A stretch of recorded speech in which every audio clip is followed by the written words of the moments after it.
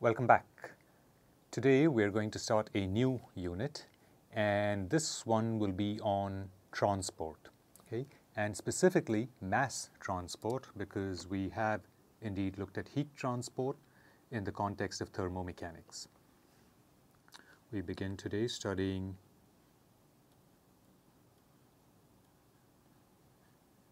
mass transport.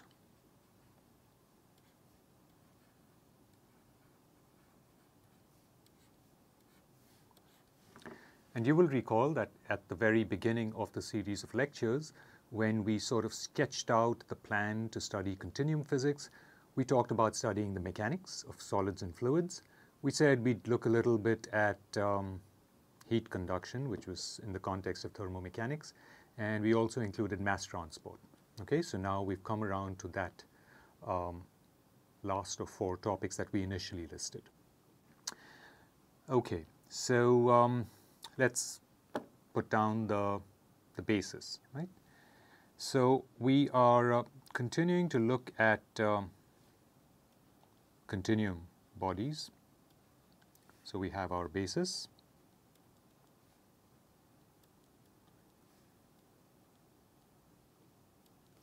and we have our configuration.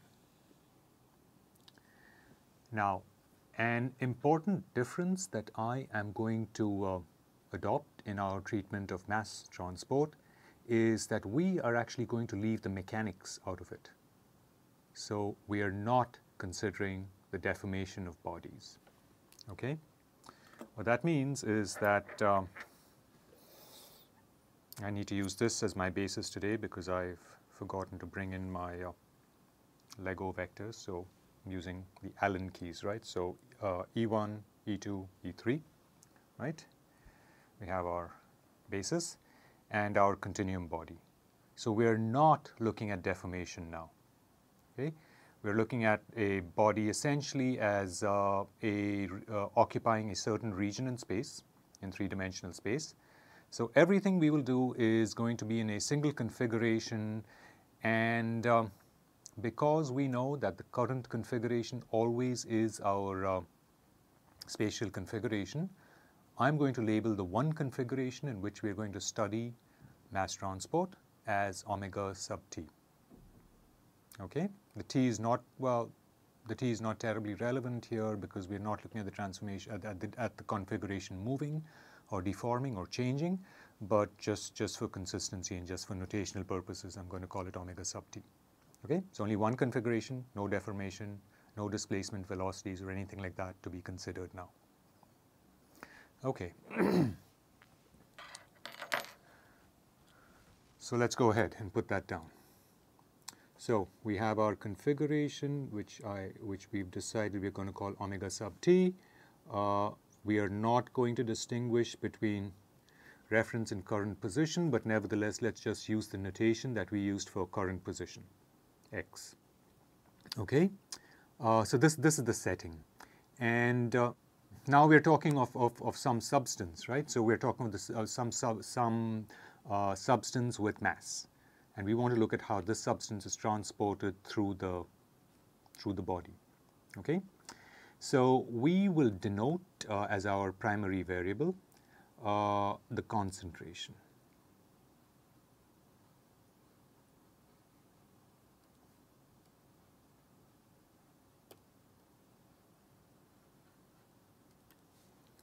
It's the concentration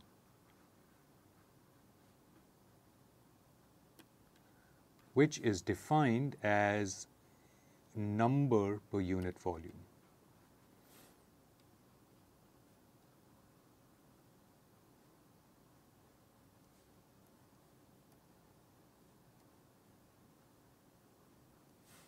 Okay, so we have some substance. We have at every in every continuum neighborhood. Imagine that we are counting the number of particles of that substance and dividing it by the volume, taking the limit, and that's what the concentration is. Okay, so the concentration will be denoted as C, and this is properly defined as the limit as a delta V tends to 0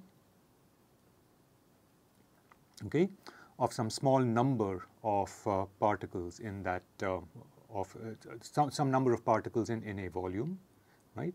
So let me, for consistency, let me just denote that as delta n, right? That's sort of the increment of particles that we have in that little neighborhood, divided by delta v, okay? Right, so that's the setting we have. So around this point x, if we define a neighborhood, we have associated with it a concentration C, which in general can be a function of x and time t. I realize now that perhaps it's best not to refer to the configuration as omega sub t. Let's keep it more general by just saying omega. Okay? All right, because the sub t can be confused with actually changing with time, and time is going to change in our treatment. Okay, so we just get that out of the way. All right, so this is our primary variable, right? The concentration defined as number of particles per unit volume. And now let's proceed as we've done before for our other balance laws and try and understand how this quantity varies. Okay? All right. So what we are trying to look at here is the following. We are going to look at the total number of particles, right, in our volume, in our body. So that will be an integral over omega c dv. Okay? And we want to look at how this number changes with time. And that will be d dt of c dv. Okay? This is equal to, let's look at where the changes can come from. So first of all, we could have here a distributed source. Okay? So we could have defined throughout this body, throughout this region in space, a source term which I will draw here on the body, and following the ideas we introduced in the context of heat conduction, this will be defined as a source per unit volume. Okay? We'll use pi here, right? Not to be confused with pi, which we used in previous units as our total free energy functional. Okay, so pi here is a source term. Okay, so we will write that here, pi, right? It's a source of these particles per unit volume per unit time. So we integrate that over dv. Okay, so let's define that. I'm going to leave myself some room here because I need to write out some more things. So pi is a source defined as number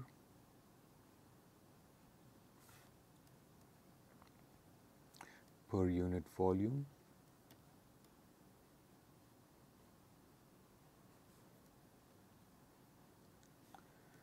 per unit time.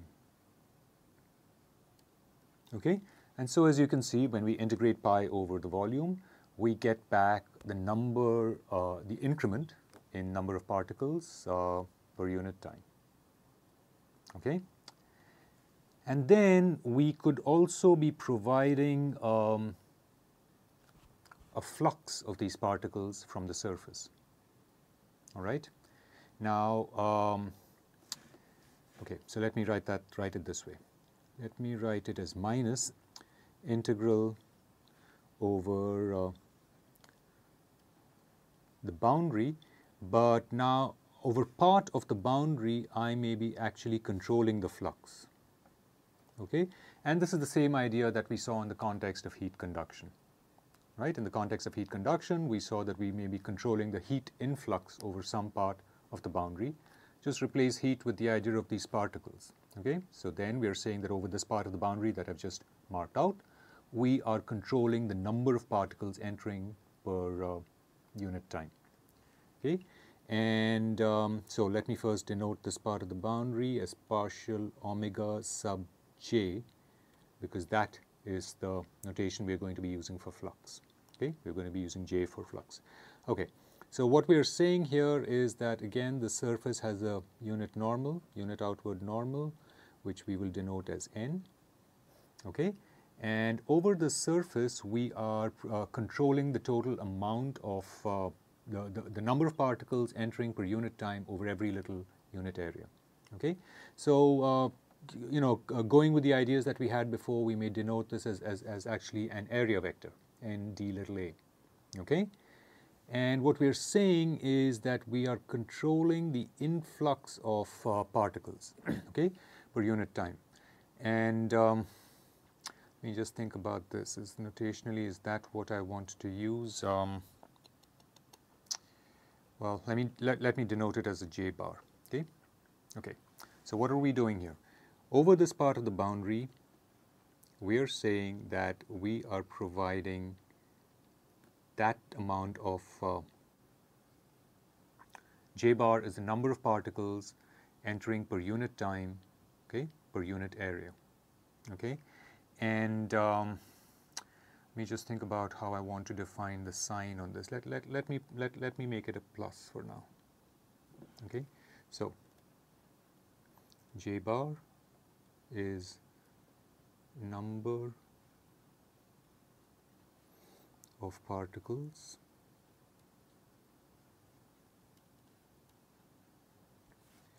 entering per unit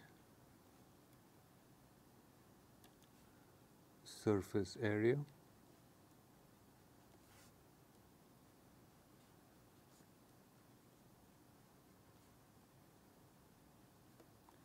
per unit time. Okay, now we take an approach similar to what was done in the case of Cauchy's theorem for stresses, right, and its analog in the context of heat conduction.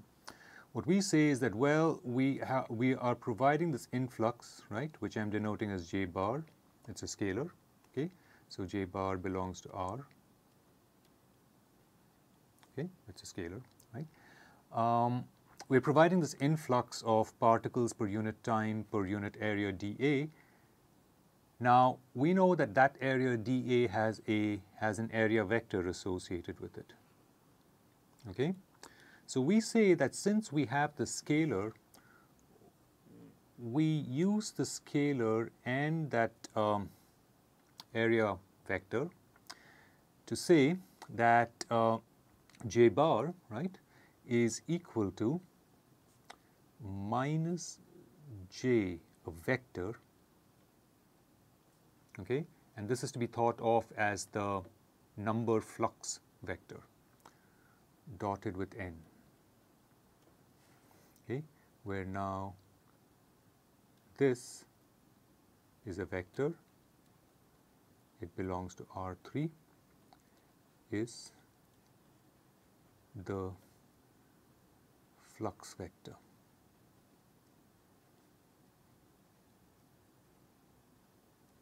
Okay, it is the number of particles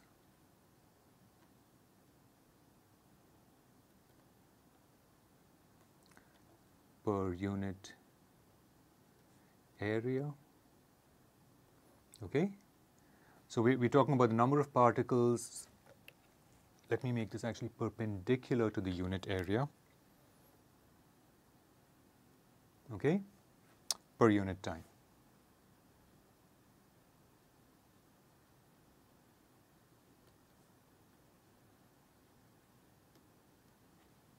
All right. Okay. Now we have that already. Okay. So what we can say straight away here is that this j bar is equal to minus j dotted with n. Okay, and that minus comes about because n is the unit outward normal. So if j is the flux vector, then minus j dot dn tells us the amount of, tells us the number of particles we're sending in sending into the body per unit time, okay, given the fact that n is the unit outward normal, but j bar, right, the way we define this quantity is that it's the number of particles entering, right? So that is taken care of by the minus sign. Now all of this is happening over our so-called flux boundary. What about the rest of it? Okay, we know that over the rest of it something else is going to be controlled. We'll talk pretty soon about what we will control over the rest of the boundary. In fact, we'll talk about it right now. As a sort of complement of the flux condition, just as we had in the case of heat conduction, we talked about how we could control temperature over the complement of the boundary. So here we control what? What would you say in the mass transport problem is the complement of the flux? Right? What is the other variable? Think about it for a few seconds.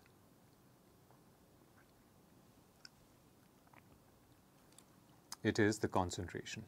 Okay, so over the complement of the flux boundary, we will control the concentration. All right, and we will denote that by saying C equals some C bar.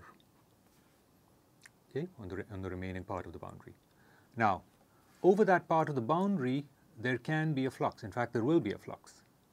All right, and now just as we defined, or the way we introduced that part of the flux over the flux boundary, we have over the remaining part of the boundary, the complement to the flux boundary, which is now the concentration boundary, we have likewise minus J dot N dA. The difference, as we've seen before in the context of heat conduction, is that over the flux boundary, we are actually controlling the amount of flux entering through J bar. We're not controlling the flux on the concentration boundary. In fact, we're controlling the concentration. Nevertheless, there is some normal flux, okay, over the boundary. All right, and of course, how much is entering or leaving the body over this part of the boundary as well, okay, does determine how things are changing inside the body, and that's why this term also needs to be included. Okay, so now if we put all of that together, what we arrive at is on the right-hand side, we get integral over omega pi dv plus now an integral over the entire boundary, okay, minus J dot N dA. Okay. As before, as we've done in the context of the mechanics problem or the heat conduction problem, we are saying that the total boundary, that the entire boundary partial omega is the union of the flux boundary and the concentration boundary. And to make sure that we pick up every point on the boundary, we take the closure of that union. And furthermore, we also say that those two boundary subsets are disjoint. So we say that this intersection is the empty set. Okay, this is actually a good place to stop with this segment. When we come back, we'll develop these ideas further.